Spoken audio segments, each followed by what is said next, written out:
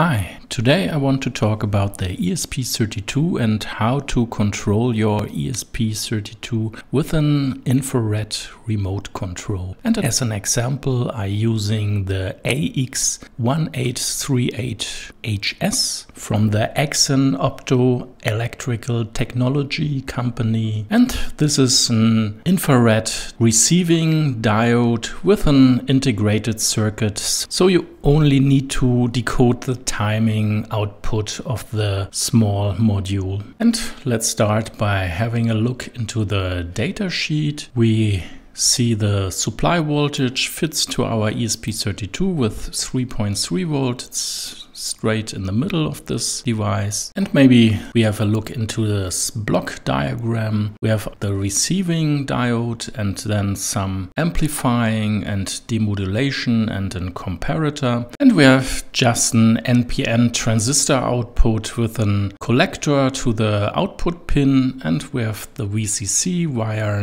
resistor. And we have our ground pin. And here we have a small setup. So we have our small component, the receiving diode and the 3 output pins. And if we use 5 volt, we maybe can use a resistor, but we're just using 3.3 volt, so I don't use any resistor. And we have to tie our output pin with a pull up to the VCC line, and then we can put all the output line to our microcontroller. So here we have our wiring. 1 is the output pin, 2 is ground, and 3 is VCC. So let's have a look into our setup for today. So I tie up the ground to the middle pin and then the VCC to the right pin, and the output pin goes to GPIO pin 22, and I also use a 10K pull-up resistor and certainly our small remote control with the sending infrared diode. And also I use this as a module, as a comparison, but we have a small different setup. So this time the ground goes to the right pin, then the VCC or 3.3 volt goes to the middle pin, and the left pin is the output of this kind of module. And I want to set up some Arduino code, and I'm searching for a library for this infrared remote control in the library manager. And I found some small libraries like the robot IR Remote and also this IR Remote library, and there's also an IR remote control and also this kind IR remote for the ESP3266. And I open some example files like this IR remote files. Maybe we can do the IR received demo, and I'm just switching to the pin 22 to the right GPIO pin, and we can try to compile this code, but unfortunately this is not without some changes compatible for our ESP32, and we can maybe try another example, but the other examples are clearly marked as incompatible. So maybe we try this example, the receive example, and just change the code and try to compile this code, but it's also incompatible for our ESP32. And we can do another example, maybe this IR remote for the ESP8266. Just do the IR receive demo again and switch the GPIO pin and try to compile this, but there's also an issue with this. So we can analyze the library, or I'm just too lazy for this, so I switched to a library from Niall Colburn. So I first try this in the Eclipse environment, and I'm writing my old small demo so I know this is working for my setup.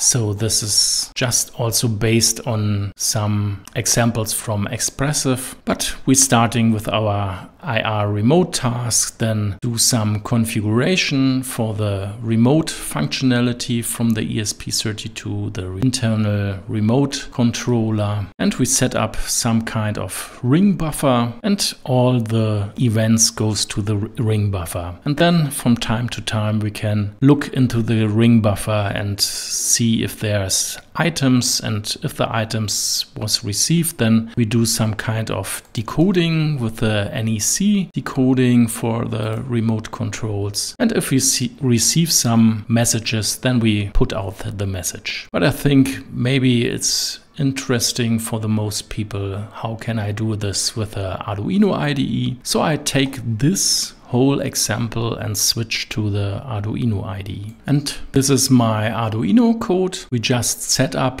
some pins. I also introduce 2 LED pins on GPIO pin 5 and 18, and our receiver module is tied to GPIO pin 22. Then we set up also the serial debug output, set our LED pins, so they are outputs, and we just initially switch them off. And then we go to the loop functionality and loop to our received IO commands. And if we receive a command and the command has the number 22, then we switch one LED on. And if the command has the 25, then we switch the other LED on or off. So just have a look into the small library I've written, and is also based on the sample from Niall Colburn. So we just do set up some classes, and we just have a constructor of our class, an initializing command, and also the read command. And the rest is all hidden from the user. So let's have a look into our class, and this all should look the same like the Eclipse example. It's just wrap around a small C++ class. And we have a small constructor with some setups. So we set up the GPIO pin, and also we can use a remote port. And if we don't initialize the port, then we just get the remote channel 0. Then we initialize the whole remote functionality from the ESP32. And in the read function, we just set up the ring buffer, and we decode the NEC type remote control signals. And that's it. So now a practical demo. We can use our setup, and I position the remote control and switch on the one LED, and I also can switch on the other LED by pressing the 1 or 2 key, and I also can switch the green one off, and then we can also switch to the second IR module, and I just tie them on, and you can see we use the same setup for switching on the LEDs, one or the other and both, and can switch them on and off and so on. And certainly we can use a bunch of LEDs like this. So I just ordered 100 or 200, I don't know. And also I ordered a bunch of modules and remote controls bundled together. So they are so cheap that I bought maybe 10 pieces for some dollars. So the whole shipping is more expensive than the module themselves. And today also is the time for another ESP32 module or dev board giveaway sponsored by analoglamp.com, and you find the terms and conditions in this video or in the description. So thanks for watching today. I hope you find this useful or interesting and hopefully learn something. You find all the source codes on my GitHub page in the description. I hope you have a nice day. See you next time, and bye bye.